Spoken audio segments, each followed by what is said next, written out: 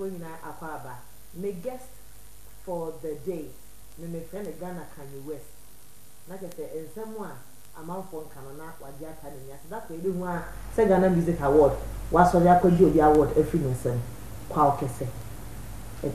Why we need to but now pardon na baby better say who can we now for edge tron. I don't know ekobasa. We say Ghana ye or mine be say Ghana for ye surasem passem. And me decide na animal queen mi surasem na me science me passem. And he say me passem na say me hu asem na ma aka asem no cause me sure bia. On Saturday no. And tienuntia nti yebo din wa ha na ebo din wa na ebo din wa wo fi awuti wasum ye oche man kasa me ye kofi babone nti kofi babone de ye nsembone nko na efata me nsembone kotoku ni esua me timi din wa emfa me ho. I'm still preaching what I know is good for the people to hear. Na ensemo aye keken ye no na say ti uni glow for asem ye say ya sign musicians bi contract at time sika akese da mom tell me say what you know ehu ani brene ya nko ana kese to go to be wo ha Ghana for twetwa ni paso e wo krom ana say den tina o yesa delay meba okay asema wo kenya ne wonsem de doors bebre na mini Ghana na meti so glow for abagana wo parties one one ejuma meti no bi musio kwa kese onum cocaine kwa kese buedru kwa kese pembai kwa kese akowi obi ni sika se sembebre enu ne yedi kogui was glow for ne se me buedru dia wontumi ni me adwuma then amanfo kwa wokoton won hu cheap ebi mu as cheap as as cheap and in coffee wokoton won hu cheap ya they got locked up. One more show for like a year now. I'll be my lock one with them crowd won't to me put because was a green and I'll put a red and a yellow and a blue for now who's a colors be brave outside and to me for green and outside walk a dame and on dancing yet saying I was you brother be or your radio presenter KOD or influencing coffee be brave won't call glow. Enche bia na yehu graphic mi so na nka say kase o glow food deal ni bad, which means there's something itchy and there's something going on that they don't want to tell us. What's what to talk of bebe ye wa brochi ye wa Ghana what artist wa brochi ayete Nigeria here what's inside Nigeria artist $1 million na no nke kan we yete wa ba Ghana obisio wa am 100,000 obisio wa am me say in na ewe then they say we 100,000. Yes, you show me a version of 20,000. No, I'm will be 10,000, 100 million. I may show 2 major, which is very, very, very, very wrong. They are more ton who cheap. They are like cheap commodities. No glow for now, but ton cheap. No war misuse one cheaply. And that is what I didn't want to be part of. And now confrontia so I said the BB or Becamaka. Messia can be. Na nkofo akasi atom cheap na bi na yefo and some glow artist in Wadoson. Okay, me akasa minimum till na what's why 17 or say ne hon keka but to me I think say they were bought cheap.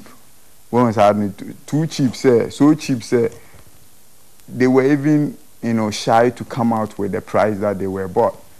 And then they just say we are cheap because when me tell you what sign ACN 25 million pounds.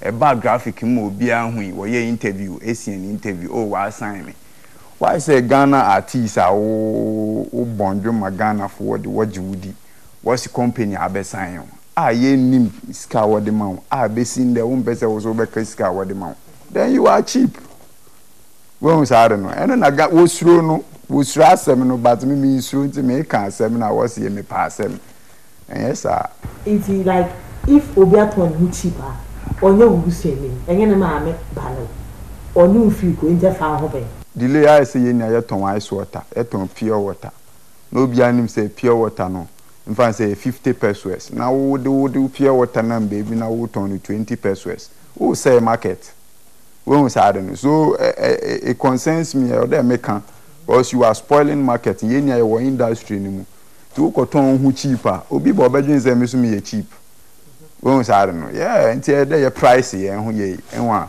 so that we can get the respect that the other artists from the different countries get when they come here. Until there's nothing about when I would do no what they on but there's rules there are rules and regulations, you know, governing the game, and you have to abide by it, and that's what they are not doing. Okay, and to see how you said so much against this Glow deal. When I said Glow for Banana Kesse kwaw, we are giving you huge money to shut you up. It's not about huge money. It's about good deal. Giving me a good deal. Good deal. What kind of good deal? What are you talking about? Yabre mahai dan yabre. I don't know. So if a company wants to use my ideas and my image to sell its product, mahai dan yabre. First thing, you have to get me a house. Secondly, you have to get me some cruiser, some car to keep me going. I don't know. And then some money in my pocket, in my coffers. But I want to me get there one mama some skibias can go want to me even Toyota is go want to me to be. What's what sign? Cars ben grand just there was sign when you skin to drive or town. My way start. There are no more stars. Time now one sign or crown wo shows in the no companies in me more shows. But one company come grab you and lock you in a room. You are a prisoner. Wama we di bayan wundidi when say and that is wrong. And then akwa won kan wan go fun ti ase no say still kwa Glow for and sign we for and sign in go we and sign but still kwa is popping and kwa is still the toppest, you know. One ti ase Kwaw, you can say you are the toppest. What are you I'm on top of my game, you know. After 5 awards, you know, be artist be anjes award ni bi da when say I don't know and on dan chen I'm the first artist I'm a hip life artist from when those time what shows was 2 million 3 million na me na meje bam no meje bam no so intime set example echi na woni a wo pese woje bam enwa so bam me yes o ka bam a say say wo jiske mu yedu to say them to say how much to say time na wo woje 2 million na na meje like times 10. That is the bam I'm talking about. And then I am as your museum or person who see my lifestyle by one who so anyway goes over banana cruise some Land Cruiser and still kita Golf 2 as a Golf 3 or person when you abodam ye you can't. Once I don't I'm on top of my game and baby I make kono they can be there and it's all about the good things I'm doing for the game and the hard work I'm doing and then the etia mekano baby I mean I'm won't do ho. Happy no your own. This lady came from London purposely to come and propose to me.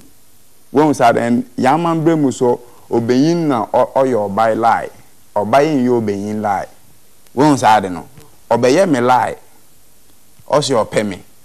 And you know, I had to say, Obi Pewe, where they will stay on your corner life, kakra, and see who the person is. And that was what I was doing. Cause me meet me, baby. No be aba say o se opel na che say o sman crofo na course na ade so I was like or tata me o pese me bam me so me here ready say me bam won say go bam for the doors so crowd too much I will do problem baba be kan ho it me who say no I can't handle her problem no na I decided to distance my way from her and no any problem no me pel na me pel. And no, just say, oh, won't pay me there, more case. How are you married man? Yeah. Yeah. You're 4 years aunt. Yeah. She's an American. Yeah. She used to work for the American embassy. Yeah. And Artiste and same way. How does she take it? She knows that I'm a star and as a star, you know, there are news and there are stories that comes with it. You know, recently I had to say what's a Tiger Woods, Wakoye BB. Once I don't know. Once you are a star, no, even who did you cry a news? Once I don't know. So me I take it as because I'm a star, no, that's why all these things are happening. When is that? Men can say men is in a way say men is can still men to enjoy. But I would say mentally I'm successful because say me dream obi ho me twɛn so obi mbeto di ban mama ansa na me didi. Yeah. Okay. Now how apart from music now, we are the full very soon, no, very soon. Me ya the full but yeah Ghana hana me ya no so I'm just trying to keep it confidential kakra enwa cause since ya the one ho dia ya dey jamming ade but 10 years time, you know, who knows where we don't know where we will be until there. Yeah, and dominating there, but still we are thinking ahead and we are focusing. I'm trying to take another step alongside the music. So say when the music goes hard, you know, the other step will keep me going. Okay. Yeah. Kwaw kasano we can grow deal no wasam. O kan say go for can say obo cocaine. Oh yeah. O use drugs. It was me use